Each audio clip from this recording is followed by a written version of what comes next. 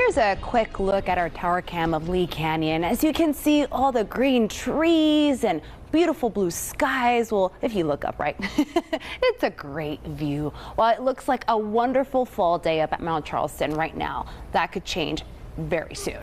8 News Now reporter Mary Jane Villesa shares how Lee Canyon is preparing for the winter ski and snowboard season.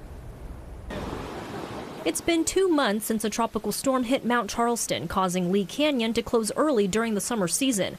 Marketing director Jim Seeley says crews have been hard at work cleaning up and making repairs. In the very beginning, there was a lot of debris removal.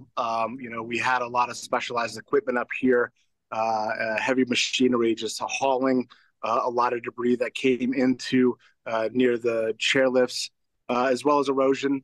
General Manager Dan Hooper says now they're back to their regular routine of seasonal preparation, which includes filling 150 jobs. Anything from ski and snowboard instructors through food and beverage staff, guest service staff, so a whole different range of things, not just for people that ski and snowboard. We're sort of very relaxed environment, very different than working down in the valleys. Hooper says outdoor recreation has increased in Nevada, and Lee Canyon is keeping up with the growth. A new quad chairlift, a new conveyor lift, both which are going to access some amazing new beginner ski terrain, as well as that also the construction of a new 500-car parking lot. Staff say Lee Canyon is on track to open in time for the winter season, with the hope of more cooler temperatures and more snow.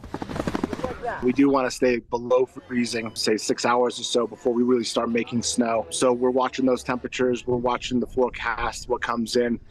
Getting ready, getting all that equipment ready. Depending on weather conditions, Seeley says Lee Canyon may open in late November or early December. Reporting from Mount Charleston, Mary Jane Villesa, 8 News Now.